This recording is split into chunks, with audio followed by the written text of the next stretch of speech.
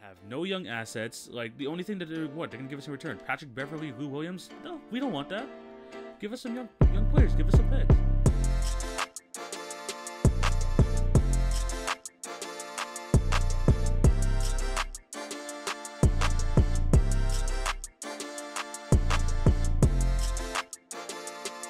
Hello and welcome to the Friday, February 12th edition of the TV on Basketball podcast with your host, TV. Hope your day is going great, and thank you for clicking on to watch or listen to today's episode. Before we start, I have to plug my other platforms. Remember to follow at TV on Basketball on Twitter, Facebook, and Instagram for updates on the podcast and for other fantastic content. Follow me on TikTok for daily NBA content, including daily NBA recaps. And from time to time, you can catch some just good NBA discussions in under a minute. So check out my TikTok as well. If you're on YouTube, remember to like, share, and subscribe. Hit the notification bell so you are alerted whenever I post. That would be highly appreciated. If for all my podcast listeners, remember to subscribe and leave a review if you're on Apple. As for the Spotify, Anchor, or Podbean listeners, continue to show your support in whatever way you can. I have an action-packed show lined up for you guys today. I'm going to be talking about the Kyle Lowry trade rumors, KG's comments on the current game. Obviously, we're going to end it with the game of the week. So yeah, it's going to be a really action-packed episode. I hope you all enjoy it. So sit back, relax, and let's jump into the first topic. And we're going to be talking about Kyle Lowry because, one, he is from my favorite team, the Toronto Raptors, the greatest Raptor of all time, the GROAT, as we like to call him. And there have been a lot of rumors surrounding Kyle Lowry this past week. And it all started with an Athletic article where, forgive me, I forgot the writer, but he posted his article basically saying that a portion of Raptors management thinks it's time to sever ties with Kyle Lowry and trade him. Now, this isn't anything really surprising. Obviously, with the Raptors kind of going into the next phase of their team, I mean, Kyle Lowry is kind of like the last kind of like main piece from the old era, so it kind of does make sense.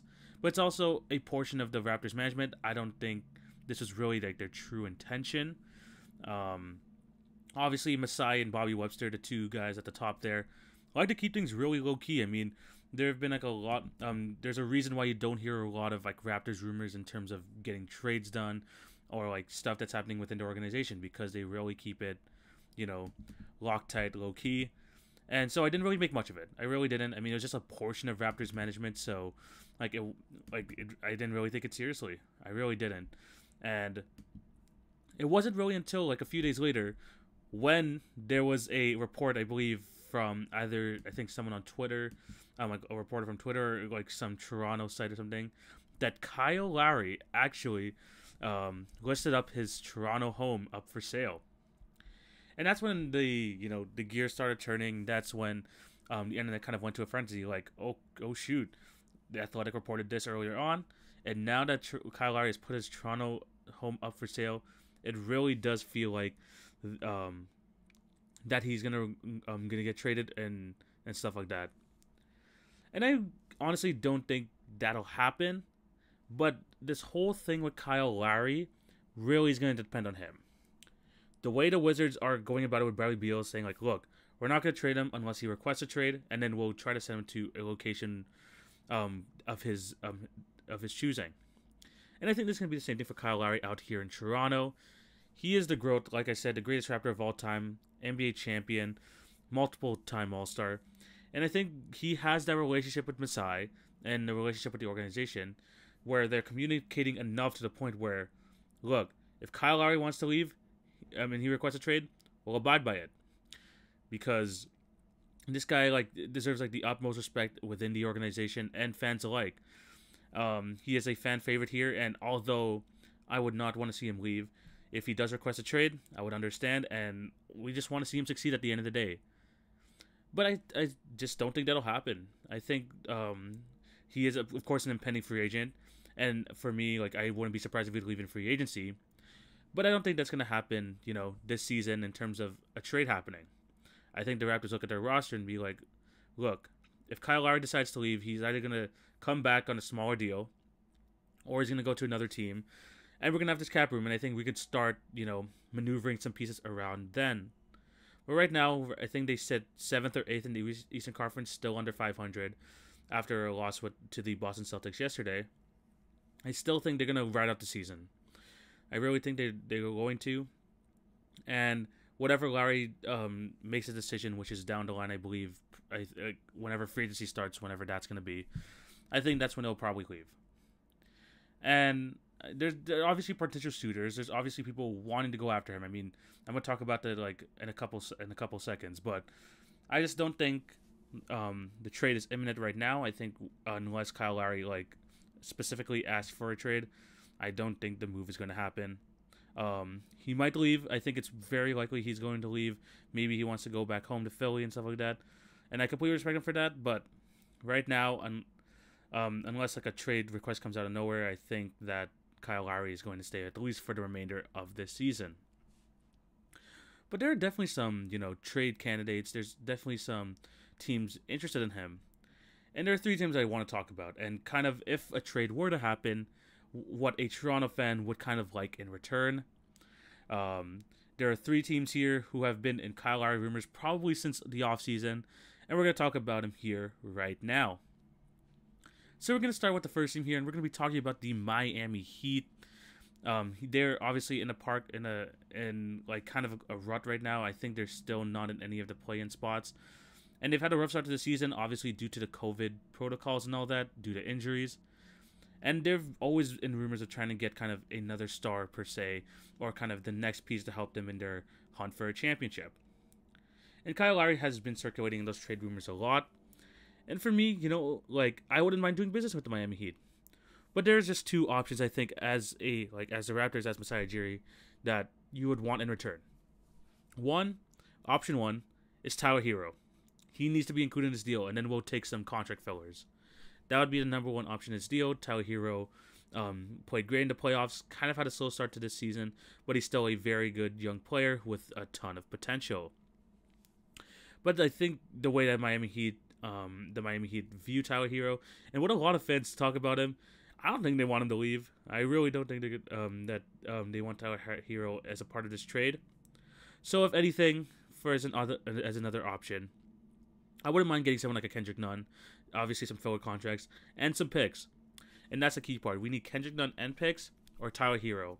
That's really the 2 options I could see for a trade in order to get kind of not equal value, because there's always going to be someone who gets the short end of the stick of a trade, but just kind of to help compensate for at least our future. And Kyle Lowry being on Miami Heat, I think will fit really well. Put him in that starting lineup, put him beside Jimmy Butler, just beside Duncan Robinson, with Bam. I mean, I could see them being a top 3, top 4 seed in the East. I mean, as constructed right now, I would not want to face them in the playoffs. I still think they are a top 5 team in the East. Add in Kyle Lowry, who honestly fits their culture a lot, and with obviously with Jimmy Butler, he plays well on the defensive end. He can hit the 3. I think it'll be a good fit in Miami. Like I said, the only thing I think would be a positive coming back for the Raptors, maybe Nunn, Achua, and a couple of picks, or Tyler Hero. We need someone either with that star potential instead of Tyler Hero, or 2 nice building pieces like Precious Achua and Kendrick Nunn. Now, do I think the Heat are gonna want to give up less than that? Yeah. I think the more likely situation is Kendrick Nunn. I think they view Precious Achua pretty highly. And obviously, like I said, Tyler Hero is one of their golden boys, so I think the Nunn trade is probably the most likely. Another team that is in the hunt for a 3rd star or a point guard or something of that sort is the Philadelphia 76ers. And apparently this is probably the most likely option. They have at least enough picks to help compensate. They have some young pieces that I would be interested in. And I think, honestly, this is probably the most likely option. In a trade back for the Raptors, I wouldn't mind getting someone like a Tyrese Maxey and a Matisse Thybulle. I don't know how, I have a feeling the 76ers value Tyrese Maxey very highly because they didn't want to pull the Harden trade because of him. But bringing back, if we can get a Tyrese Maxey, a Matisse Thybulle, and some picks in return for Kyle Lowry, that would be good. I would be happy with the trade. And honestly, I'd just be happy for him because Lowry's a Philly guy. He would be going back home. And I think the 76ers, honestly, if they have Kyle Lowry on that court, would kind of maybe take them over the top. I think that would honestly make them title contenders. Even as the way they're constructed, I think they have the chance to. I mean, right now sitting number 1 in the East. But with Kyle Lowry on that team, obviously you might have to give up someone like a Matisse Thybulle. But I still think it is a very good. He would make them like a really elite team. Like I said, he'd be going home. I think he would fit nice next to Ben Simmons. I mean, they could kind of split ball handling responsibilities, and he would do a good job feeding Joel Embiid down in the post. So I think that would be another good option for him, at least for the Raptors as well, because I actually like the assets coming back. And then we have this third team, and they're in the rumors for like just in the point guard market in general. But the reason I don't want Larry going here is because. Not because it's the team. I mean, this team is a title contender. If they had Kyle Lowry, that would give them like a lot of chance versus the Lakers and stuff like that. But we're just not going to get anything in return. And that is the LA Clippers. Like, look, if there was something on that team besides Kawhi Leonard, Paul George, that enticed me as like a fan of the team, or entices like management, I wouldn't mind. I wouldn't mind whatsoever. But they have nothing past that. They just don't. Like, they got rid of all their picks in the Paul George trade. They have so much money tied in, Marcus Morris, Kawhi, and PG. They have no young assets. Like, the only thing that they're going to give us in return? Patrick Beverley, Lou Williams? No, we don't want that. Give us some young players. Give us some picks. But they have none of that. They have no assets. And, I just don't think like anything like the Clippers do. It's not going to be like anything major to that point guard position. I mean, I think I've talked about like when I talked about the Derrick Rose trade before. I wanted him to go to the Clippers, but it feels like the Knicks had just enough assets for the Pistons to pull off the deal with them instead. And that's like, I mean, if they can't even get Derrick Rose, I mean, what do they expect in trying to get Kyle Lowry? No picks whatsoever, and they have no young assets.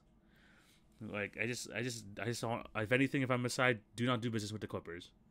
I want him to be on a championship contender. I want him to succeed. But no, there's just nothing on that team. Like, what? Terrence Mann? Nah. Do you want to give us a Zubac? Nah. No, nothing. Just absolutely nothing. I mean, the Miami Heat and 76ers, at least you got some enticing pieces there that we can get back. And they actually have some picks to maybe help compensate. But the Clippers, no. I know they want to be in these rumors. I know contracts could work, but just no. If I'm here at the Clippers, like, what do you have? You want Terrence Mann? No, just hang up. Just hang up. That's about it. And I mean, those are the three options for Kyle Lowry. And like I said, like in the beginning of the segment, whatever happens, he is the GROAT, the greatest Raptor of all time. People are talking about building statues for him. I wouldn't mind. He is the greatest Raptor of all time. He will be like cheered. He would be beloved every time he returns back to the city. He is one of our owns, and at the end of the day, the fans will respect his decision. We want him to retire as a Raptor. Obviously, that'd be great. But if he thinks he can like still like get a championship, maybe he can still contribute to a very good team, we would respect it. We would 100% respect it. Let's move on to this. I've made our All-Star selections, I believe, last week with Joe for the All-Star starters, but I haven't even talked about the returns. And yesterday, All-Star second returns came back, and I'm gonna talk about like some things that I find really interesting in the voting, and also are the fans getting it right. So let's get right into this. Some of the notes I do have in these returns. I mean, there's obviously some outliers on these lists. Carmelo Anthony, extremely popular among the community. He's 10th in the front court. Alex Caruso, obviously one of the biggest memes in the NBA. 10th in the backcourt for the West. Some really odd ones in the eastern side of things. Derrick Rose. I mean, like I said, it's the same thing with Caruso and Melo. Everyone loves him. Right now, he sits 8th in voting, which, honestly, I'm only surprised about because he's ahead of Russell Westbrook. That's the only thing I'm really like surprised about. Russell Westbrook being 9th is pretty low, in my opinion. And yeah, I'm just surprised that Derrick Rose has it's only a couple thousand votes, but at the end of the day, it's still ahead of Russell Westbrook. I'm happy that Donovan Mitchell is actually 4th in guard voting. That means people are recognizing what he's doing, and I'm really happy about that. Andrew Wiggins as well is getting quite a bit of votes, more than Brandon Ingram, and stuff like that. So I'm really happy with that. Over 500,000 votes for Andrew Wiggins, 7th in the West front court. I mean, I just find that really cool. I mean, obviously he's not going to be an All-Star, but he's having a good year, so I'm happy to see him getting some recognition. Christian Wood being 8th. Thank you, NBA fans, for recognizing how good this man is. Obviously, he's injured with the ankle stuff, and hopefully he can come back in the next week or so. But yeah, happy that people are recognizing him. And the Raptor finally made it to the All-Star voting. I mean, Fred VanVleet, number 10 in the guards. If I didn't talk about this because I didn't talk about the first returns, but there was no Raptors whatsoever, which is weird because Spicy P got voted in as a front court member last year, and he's nowhere to be seen in this top 10 at all. I mean, the drop off is significant. You got people like Jeremy Grant ahead of him and Julius Randle, which, I mean, understandable. I mean, Pascal Siakam has had an up and down year, but not even the top 10 really does surprise me. Another thing I'm really happy about is to see that Jaylen Brown has over 1 million votes over just like I believe he's like 4th in the Eastern guards, which is really good for him. Really happy that people are recognizing the moves he's making this year as well. So good to see him on there. Obviously, his teammate Jason Tatum also in the top 4 in the Eastern front court. But yeah, those are like kind of like the main takeaways from here. If I had to choose any other ones, I mean, it's good. I mean, John Morant still has like 5th in West guards, which is very, very interesting. I mean, obviously he's kind of had not like the best year yet. I mean, he's had a really good year. Obviously, the Memphis Grizzlies are playing pretty well, but I'm glad to see that he still has that hype around him because I feel like we don't really talk about him much this year. For people who are saying that Zion is still not popular, I mean, right now he's 840,000 votes right now, 6th in the West. I think that's still pretty popular, but it is what it is. And honestly, another thing I'm surprised about, just because of popularity and stuff, I'm surprised that LaMelo Ball is not in any of these returns. Do I think he deserves it? No. But I was just thinking that, people are going to see the hype in him. I thought he would at least be like somewhere in the top 10 for Eastern guards. But the big question here, I mean, obviously the NBA has made the changes where 50% fans, 25% players, and 25% media in terms of the voting. But are the NBA fans getting it right now? We look at the East. If we're doing like the old fan 100% voting thing, this would be the starting 5. Bradley Beal, number 1 in the East in voting. Kyrie Irving, and that's his backcourt mate. And the front court would contain Durant, Giannis, and Embiid. When we look at the East, I'm okay with this. I'm completely okay with this. In terms of the front court, I don't think that needs to be touched. And with the voting discrepancy between 3rd and 4th, the NBA fans think so too. I mean, Embiid has over 3 million votes, and number 4 is Jason Tatum, who is just under 1.7 million. So the discrepancy is there. And in the guard section, I mean, I would be okay with Kyrie Irving in the starting lineup. He is having a fantastic year. Obviously, kind of up and down the Nets are, but he is still playing at a very high level. James Harden is right behind him, by the way, with 1.8 million votes, where Kyrie, I think, has just over 2 million. I mean, he is having a career year. I mean, like he's averaging like the most points he's had in his career. I mean, this is like a season high in points per game, 27.9. And, you know, the Nets are doing pretty well. So whether you want to have James Harden there or Kyrie Irving, I wouldn't mind. And Bradley Beal is still number 1 with quite comfortably there in the East guard. So in terms of the East, I honestly think they're getting it right. Whether there's the player and media votes swing towards Harden instead of Kyrie, it's really up to them. But either way, I think the Eastern Conference lineup looks fine. And I'm going to have to do the same for the Western Conference. I mean, I'm okay with this. I'm just okay with this. I mean, if you have to go by voting, like I said, 100% fans, Steph Curry, number 1 in the West guards quite comfortably. With his backcourt member is going to be Luka Doncic, which I'm completely fine with. And in the front court, LeBron James, Nikola Jokic, Kawhi Leonard. I'm okay with it. Like, the fans are getting it right. I mean, we had before, what's his name? Zaza Pachulia almost making the All-Star game. I think coming 4th. In the last year, they had 100% fan voting. And I'm just glad that we've kind of gone past that. I think this is why, I mean, we still need the interaction with the voting and stuff, so I'm okay with the voting still there. But it's nice to know that you got the players and the media kind of to help balance it out, so we won't have these like weird outliers and stuff like that. But in terms of the West, I'm completely fine with this. And the only thing maybe I could argue, I mean, again, in the Western spots, Damian Lillard, Luka Doncic, you could really flip-flop between them. I would still kind of go Luka because of the all-around numbers, but Dame's team has the better record. But either way, I'm okay with this. LeBron, Jokic, Kawhi, not a problem. Anthony Davis still very popular. He's quite away, even though he's number 4, he's only 100K behind Kawhi. Like I said, Anthony Davis has kind of been a bit underwhelming this season, so I don't think he should be a starter. He'll be a bench guy, but that'll be fine for him.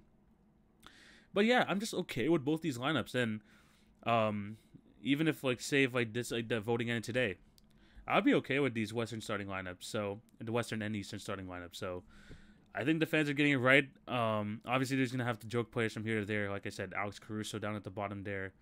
Melo, who doesn't deserve to be an All-Star, but he is highly popular in the NBA community. And people like Derrick Rose still getting shown love. But at the end of the day, those votes don't matter. I mean, a lot of people I've seen were complaining that Klay Thompson is still 8th in voting. I mean, it's just Klay Thompson. He's just a likable guy. But let's be honest, he wasn't going to get, even if his vote was in the top 2, he still wouldn't make it. Like, as long as we got the right guys in the All-Star game, we're good. We're good. Like, whatever, people can vote who they want to and stuff like that. But as long as we get the right guys in there, I think there shouldn't be no problem. And right now, there's no problem with the voting at all. So, good job, NBA fans. Like, like we're actually getting this stuff right. Let's move on to this. I got to talk about something that actually happened 2 seasons ago. If you guys remember Game 6 of the NBA Finals 2019, obviously the Raptors won the championship. One of the greatest days as a Raptor fan is seeing our team hold the trophy up in the air, declaring ourselves as NBA champions. But there was another underlying storyline that was kind of pushed away until probably after the parade and stuff. And that was the Masai Ujiri case when he encountered the deputy chief in the arena. So let me paint you the scene. I have a feeling that many of you have already seen it. So Masai Ujiri, obviously the Raptors won the NBA championship. He's trying to get on the court to help celebrate with his team, obviously. He's about to get on the court. You could see him in the video. If you haven't seen the video already, it's very easy to find. He's about to pull out his ID, but then he gets pushed by the security saying, "Hey, who are you? Where are you going down to the court?" He's like, "Wait, that's my team. I am the president of the Toronto Raptors." And then the deputy sheriff just kept kind of like antagonizing him. He kept pushing him back, saying, "Go back to your seat, whatever." And there had to be people coming around to say that, "Look, this guy is the president of the Toronto Raptors. Like, what are you doing? Let him go on the court. He's supposed to be talking too." I mean, Kyle Lowry had to go over there and say like, hey, yo, Masai, come over here. You celebrate. Let's go. And it was just a really, really bad look.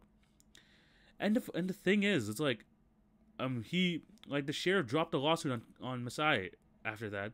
He claimed that he sustained significant injuries in his encounter with Masai, and Masai tried to assault him. He tried to assault him when he had body cam footage. This is why body cam footage is so important. You could clearly see that Masai, not antagonizing at all, you could see him reach into his suit, try to grab out his ID, and then the security guard, I think, and then started antagonizing him. After all that, like, he was clearly in the wrong in that video. Like there's no way to go around it. And then he still, like, puts up this lawsuit. Obviously, Masai's trying to fight it. And, you know, like, it's just... And, like, another, like, reasoning for, like, him, like, saying, like, why he tried to do this is that he was, like, he knew about the accidents that happened, like, those incidents where there were, like, a terrorist threat and, like, the Olympics and stuffing back in the day. Like, come on, man. Come on. Firstly, this is not just, like, obviously, like, you can't just compare that to, like, a guy in a suit who is a recognizable figure for the Toronto Raptors to past terrorist threats at the Olympics. That's just not the case. And I think, like, this guy, it's just stupid. It's stupid. This whole situation was stupid. And obviously, like, I don't want to, like, take this back to politics, but look, like, Masai Ujiri is a prominent black man in the NBA, obviously at a high management position. He does a lot for the NBA in terms of the Giants of Africa program back in the day and stuff like that. And I think the deputy sheriff had a loss in, like, he lost his judgment. He did, and whether that had to do with race or not, we will never know. But that looks like a clear case of kind of like racial profiling. That's what it really was. And I mean, Masai Ujiri obviously has shown that clip to the Raptors plenty of times. They've talked about this, and the Raptors like all shared their thoughts on it. So like, I mean, they know it's the case. Masai Ujiri has been trying to fight this court case for almost 2 years now, and this week the case was finally dropped. It was finally dropped entirely. Like, there's no charges going on either way, and the thing is just kind of disappearing into the dust. Now, I'm happy that Masai Ujiri didn't like he wasn't falsely convicted of anything, but at the same time, this guy, this is something that needs to be just kind of looked at, this type of situation, and say, look, we need to treat ourselves better as police. We need to look at this and kind of reform how things are made, because we cannot have these like lapse in judgment. You cannot have these like kind of assumptions that these security guards are making. It's just not fair. It's just not right. And honestly, it was a terrible look for the Warriors. I mean, there was 2 incidents during that final series. One was like one of the part owners of the Golden State Warriors pushed Kyle Lowry after he dove out of bounds. He pushed him, which he got suspended for, I believe, a year or 2. And now this guy, he's gonna get off scotch-free, and I just don't think it's right. I just don't think it's right. They need to kind of reform just the whole way, like the police system is. And when people talk about, defund the police, it doesn't mean getting rid of them. It isn't. It's just reform the system, and find ways to like kind of improve it by taking away some stuff, taking away some responsibility. Because at this point, it is being abused. It is. And this is not a good case. I'm just happy Masai is getting off of it. He can go on and like not worry about this anymore. But man, that situation was ugly, man. That was ugly. One more thing to talk about before we head into the final segments of the show. We got to talk about Kevin Garnett, because he, I believe it was an interview with David Marchese of the New York Times. Kevin Garnett offered his thoughts on the current NBA game. And it was a lot of good things to say, which I'm really happy about. So I'm going to read you the full quote. Defensive players have to take angles away, and stuff like that. But if you have any creativity and ambition, you could be a great offensive player in this league. The fadeaways, the one-legged runners, the one-leg ballot shots, that stuff that Dirk Nowitzki brought to our game. And now when I see the Joker play, it feels like he has taken that Dirkness and mixed it in with his own talent. And Steph Curry revolutionized things with being able to shoot it from distance with such consistency. Klay Thompson, Dame Lillard, these guards are changing the game. And he goes on and ends like his statement saying, it's creative, it's competitive, it's saucy. You'll get dropped. A mother effing will cross you over and break your ACL these days. And honestly, as like a younger NBA fan, obviously, we've heard a lot of, if you're an NBA fan and you talk about this stuff with like older generations, whether it be your people within your family, and you hear like these older players or retired players talk about it on TV, you hear a lot of negative stuff. And one way to put about it is like, Charles Barkley likes to kind of put down the game a bit. We've heard Shaq on multiple occasions do the same thing. But for every few of those type of players, you'll get a Kevin Garnett. And the way that he talks about how this game has become more creative and more fun to watch is just music to my ears. And look, it's nice to see just someone of the past give praise to like how much the game has evolved, and not like act like the old man who tells those kids to stay off his lawn. Like, the game is improving, and some people will be like, "Oh, the game was better back in my day," and all that. But when you get people, kind of moving with the times, like just like saying, "Look, it has evolved so much, and look at where we are now. We have the most athletic players in the world. You've got." These guys hitting, like, this is the most skilled the league has ever been. And seeing someone like KG kind of acknowledge that was nice. And he talked about, like, how, players back in the day, like, could not, like, work in today's game. But I think, like, I kind of agree with that. Obviously, I mean, the league is more skilled. Like, you cannot have players like Craig Elo who can't dribble the ball as a two guard. He just can't at this point. I mean, but like it can go really either way. Like, obviously, the defensive intensity back in the day was a lot more, and I think that some players will not fare well in that scenario. But he's right. Some players from back then can't play today, and some players today can play back then. That's just the way it is. And if one thing's for certain, the NBA is more skilled than ever. And and this whole thing that at least Kevin Garnett is trying to like say as a whole is that the game is just in a good place right now. It's in a great place right now in terms of in domestic ways, and the way that we got many players from around the world coming to play our game. Like, we got like a huge boost in like international players. Some of them are some of the best players in the league, a la Giannis Antetokounmpo, Nikola Jokic, and stuff like that. It's just getting more global, a lot better, more skilled. The NBA is in a great place right now, man, and it's only going to continue to grow. Thank you, Kevin Garnett, for actually giving this, because for a lot of times this season, obviously the headlines were about all players kind of like, bashing on today's generation and stuff like that. It's good to see that you see people like Kevin Garnett like praise it. And honestly, that just kind of made me happy. Before we end off, you have some other news and notes. Didn't talk about this during the Raptors segment, but the Tampa Bay Raptors will be staying in Tampa Bay for the remainder of this season, obviously due to border restrictions and stuff like that. And so the decision came yesterday that the Raptors are going to stay in Tampa Bay for the rest of the season. This was kind of expected. I mean, there have been chattings about maybe in March it could be fine enough for Raptors can go back to Toronto. I thought that was kind of a far possibility, and this code shows that it's just not going to be possible. So for the rest of the season, we're going to be having the Tampa Bay Raptors. Hopefully they come back next year. I want to go back to Jurassic Park. I want to go back to those Raptor games. But for this year, I don't mind. I'm still going to support the Tampa Bay Raptors and all that. Hope they do well for the remainder of the season. Hope they're safe. Another point of news, Trae Young was fined $20,000 after profanity towards the officials at the end of the Dallas Mavericks game. The play he was arguing about was he tried sending a screen, I believe, and Rui Cauley-Stein kind of ran him over. He kind of fell over, and after the game he was going off on the official. He looked so mad. He was yelling at the official and all that. And after the game, he was fined $20,000 because of the profanity. I mean, if you guys watched the game, I think I covered it in my daily recap yesterday. I thought it was a good no call. I mean, just because a 7-footer is going through Trae Young's 6 foot, 6'1", like, it's not a foul every time. At this point, he's just bigger than you. He's taller than you. He's stronger than you. Trae, that is not a foul. At the end of the game, I could see it maybe happening in like the second quarter with 5 minutes left. But at the end of the game, there's no way that's a foul. And I think that was a good no call. So good for the NBA for sticking up for that.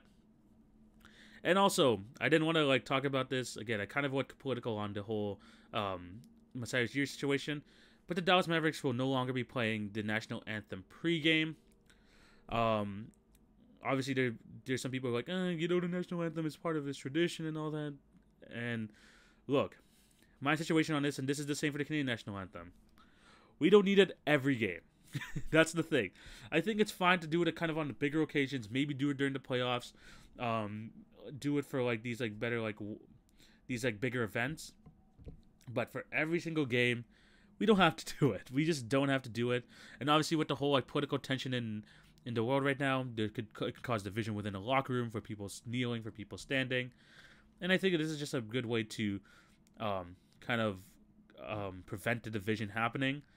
Like I said, maybe for the big games, probably better, but I just never really saw the point. Even here in Canada, the Toronto Raptors, whenever I go to the Raptor game, there's always that national anthem. I love the guy singing it. I mean, he's one of my favorite guys in the organization. But at the end of the day, I just do not think it's necessary. I really do not think it's necessary. And people who are getting mad over this, come on. It's not a big of a deal. And the games are still being played on. It doesn't really affect the game whatsoever. So there's that. But yeah, those are the other news and notes. Let me know down below what you thought of anything we talked about today. Shoot me a DM, leave in the comment section below. That would be greatly appreciated. But before we head out, I obviously have to do my game of the weekend. My game of the weekend today, I have the Utah Jazz going up against the Milwaukee Bucks. And the Utah Jazz are 2-point favorites. Both teams near the top elite teams in their conference in their own right. Utah being number 1 in the West. Milwaukee being number 2 or number 3. And this is going to be just a really, really good game. With Utah being minus two points, I will take the Jazz in this game. Just because they're one of the best 3-point shooting teams in the league. I've talked about that on multiple occasions. I mean, I never thought I would be talking about the Jazz this much during the season. But we are, but they've been absolutely fantastic. And I just think that because the Milwaukee Bucks' way of, defending is, look, take the 3. And I think the Utah Jazz are going to be like, okay, we'll take it. And like I said in the past, they got like 3 or 4 guys shooting over 40% from the field. I think that Rudy Gobert will help deter Giannis in the paint. I think it's going to be a good game, but I think the Utah Jazz will be able to pull it off and continue their hot streak. What's happy for me is that I am now 6-9. All right, in the game of the week picks. I was happy that the Spurs beat the Warriors on that night. I mean, obviously they got trashed by the Warriors the next night, but on the game I predicted, they beat the Warriors, so I got that point. So, yeah, slowly but surely, I'm like the Toronto Raptors, slowly but surely trying to get back to 500. And hopefully this can continue with a Utah Jazz win. But yeah, I think this is where we're going to end today's episode. Thank you guys for watching or listening. Remember to show love on all the podcast channels. Like, share, and subscribe if you are on YouTube. And remember to follow @TV on Basketball on all social media platforms, Twitter, Facebook, Instagram, TikTok, for just amazing NBA content. We are on the road to 1K followers on Instagram. We are so close. We are almost there. I believe we are 15 followers away at the time of recording. But yeah, just continue to show your support any way possible. I really appreciate all of you guys who are supporting the pod. I don't think I'm going to be doing the Wednesday YouTube videos for this foreseeable future just because I am in school and I'm trying to kind of balance things out for a bit, so I might not be doing those Wednesday YouTube videos. Hopefully they'll come back maybe in a couple weeks, maybe a month or two. But right now I'm just going to be sticking to the 2 podcasts a week. But yeah, I'm going to keep doing that. I have some guests lined up down the line, so hope you guys are ready for that. And again, just continue to support your any way possible. And yeah, thank you guys for all the support, like I said. And hope you all have a fantastic day. Hope you guys enjoy the rest of this NBA season. Hope you enjoy your weekend. And yeah, I just can't wait to talk more basketball in the future. So take it easy, guys. TV signing out. Peace.